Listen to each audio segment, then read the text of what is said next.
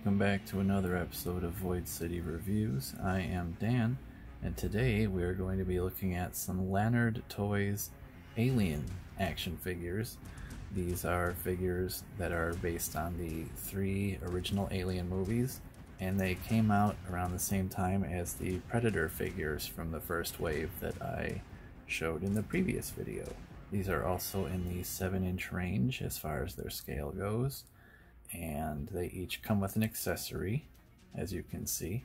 Some of them come with 2, and they also are $10 each, just like the Predator figures. So for another 30 bucks, you get 3 fairly awesome figures here that are sculpted amazingly. The paint is not as detailed as the Predator figures, but then again, I mean, aliens are typically about one color only. It's not like there's too much detail that needed to be painted. Anyway, these are sort of, I kind of feel like a kind of family-friendly version of aliens, where instead of making them all black, they kind of made them all different colors. Sort of reminds me again of action figures in the 90s for rated R movies, where for some reason we still had to make a bunch of toys for kids, like Terminator and Alien and Predator and all sorts of fun things like that. Getting back to these guys. You got your alien from the first movie over here, sculpted in white plastic. He comes with a face hugger and an egg pod.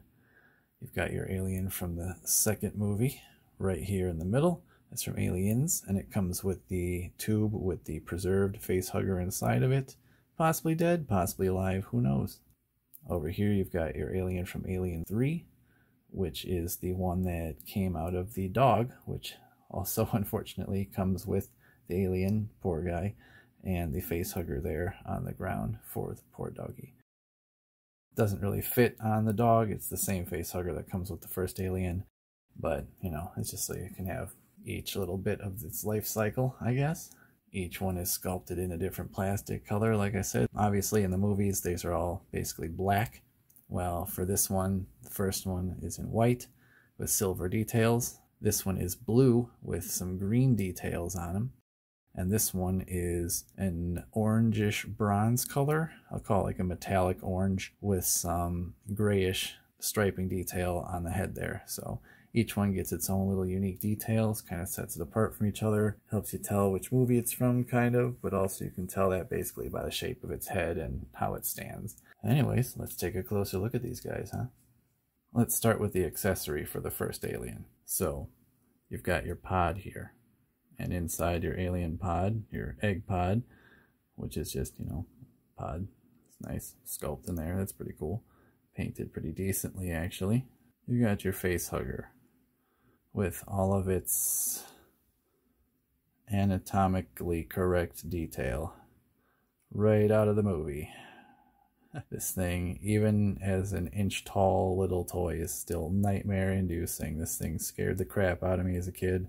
Even more than the aliens did once they were human-sized.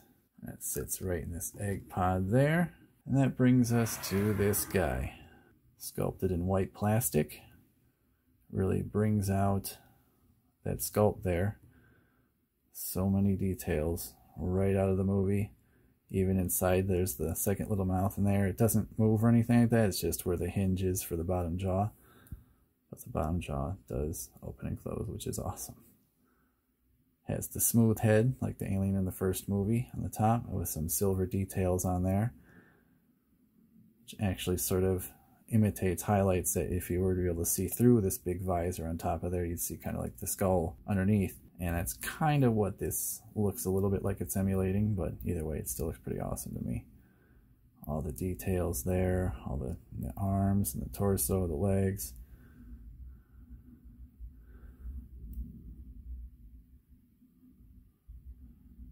Even the tail all the way down.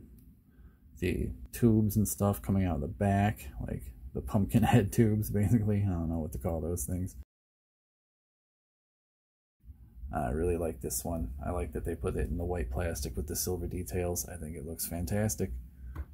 For Alien 2, our accessory is this guy. So it's the tube, the stasis pod, the preservation pod that they had the face huggers in, and then I believe they let them both out on the floor so they could try to infect Newt and Ripley and bring them back frozen. Well, that's what this guy comes in, this little tube right here. You can pop the top off and take them out. I just leave them in there. I think it looks pretty cool. It's a nice little accessory. And here is the Xenomorph for Aliens. Now this one's arms have a bit different detail. There's like this green blade looking thing on the side there because the aliens in the second movie were a bit different. That's also why the head has the different shape to it, so it matches more how they looked in the second movie. There's the little mouth inside again. Its jaw opens and closes. Articulation is exactly the same for both these guys, the first two movies. It's basically the same figure for a lot of it, just different plastic and a different head and different forearms. But otherwise, it's still pretty awesome, I think. And this one, like I said, is in a metallic blue with green detail. So this one has some green kind of just highlight on the head there, and then green on the blades. So it kind of highlights the different things about the figures. I think he looks pretty wicked. So the alien in Alien 3 is a little bit different in that it actually emerged from a face hugger that had attached itself to a dog. So unlike a human, which walks upright, the alien in this movie ran on all fours and acted differently than the human-bred ones that we saw in the first two movies. Because of that, the figure's a bit different, but they also wanted to give you the accessories to show off that life cycle. So here's the dog. Pretty decent sculpt there. It's just a one model. It's not articulated or anything. And the bottom jaw is just kind of a piece that's glued on there. So the paint is a little bit sloppy, but you know, I mean, it is what it is. It's not really the star of the show. And like the other ones, he comes with a face hugger also. Same one again. Gross. Oh no. And this figure is different. So here he is. He runs on all fours, so it is a whole different setup for this figure. It's got different torso, different legs, different tail, different arms. So it's kind of the only one that's a whole different sculpt from the first two, where the first two is just basically a different head and different forearms, just to kind of show next to each other. Again, this guy stands upright. This guy does not. So looking at him up close, he also has the jaw that opens and closes with the little guy inside there that you can see. He's got kind of the smooth head again, because that's a little bit more how he was shaped in that movie. Now the legs for this figure just kind of bend right there, and that's it. It's all one piece. The arms do bend at the shoulder and at the elbow and at the hands, which is nice. So the arms are still just as articulated. It's just the legs in the back are just one piece.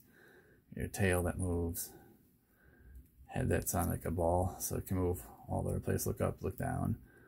But yeah, this guy is mostly just meant to be crawling around on the floor, just like that. And he's got the metallic orange plastic with kind of gray tiger stripes in his head. That's kind of cool. You know, he came out of a dog. He's got some tiger stripes, but I think it's just because of the orange. That's probably why they went with that. Either way, I think it looks pretty nice. Articulation-wise, let's take a look at these guys real quick. They're pretty close to the Predators, actually. These two guys, the blue and the white one. The orange one doesn't have anywhere near as much articulation as these guys do, but that's kind of to be expected. We already went over that. So head moves at the neck, which is actually at the base of the neck or in the torso. So that whole neck and head is one piece. Jaw opens and closes. Shoulders go up and down and swivel. Elbows go up and down and swivel. And the wrist is just, it can just rotate on a ball basically. The torso actually has a swivel to it, which is nice. The legs are the same again, just those pegs that go into the leg piece there. Single jointed knee, and the foot also on like a ball. So pretty easy, and the tail moves just at the base of it right there. As you can see, just like with the Predator figures, these guys can be posed in a multitude of different ways, so you can have a lot of personality to them. Again, the only one that is mostly limited is the alien from Alien 3, and that's just because of how he has to be positioned on the floor like that. Still a cool figure, still fits well with the other two. And I think they all three look really nice together, especially for $10 each. Well, there you have it. That was the first wave of 7-inch Alien figures from Lanard Toys. You can get those at Walmart, and like I mentioned about 1,000,000 times already, they are $10 each, so that's pretty awesome. Keep your eyes peeled for some new videos coming soon. They actually just came out with a second wave of Aliens and Predator figures, so I will be reviewing those very shortly. In the meantime, like and subscribe as always, and we'd like to thank you for watching and sticking with us. Still going through this whole moving shenanigans, and both of us still getting over being pretty sick recently. But aside from those hardships and tribulations, we will be getting back to you with even more reviews. We've got toys stacked up and ready to go. So as soon as we can, we will be back on our regular schedule for all of our reviews. And also keep your eyes peeled, there's going to be some custom videos coming pretty soon again. Until then, I am Dan. This has been Void City Reviews. Thank you for watching.